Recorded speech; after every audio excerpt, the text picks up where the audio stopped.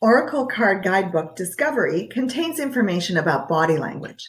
Let's discover some of our unconscious biases by looking at the meaning of the card, the Queen of Diamonds. The Queen of Diamonds is about seating. Here we go. Look at these diagrams for a moment. Okay, seating. The competitive position, also called the reprimand position, is when you're sitting across for someone. So that's the competitive position, this one.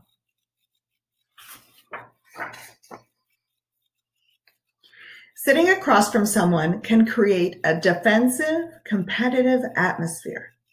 People speak in shorter sentences, can recall less of what was said, and are more likely to argue. Then there's the corner position, this one.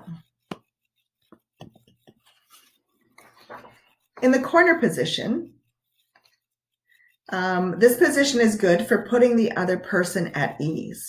You can have good eye contact and have the ability to use gestures. It's a great way to sit if you want to relieve tension. And then there's the cooperative position. Sorry, let's see, this one, cooperative position.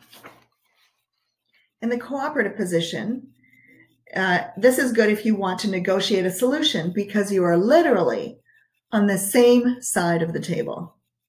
Remember your goals and deliberately choose where you sit. That's from the Oracle Card Guidebook Discovery, and it corresponds to the Queen of Diamonds. My name is Monica Levin, and I am an intuition trainer, an inner guidance communication coach, and a body language trainer.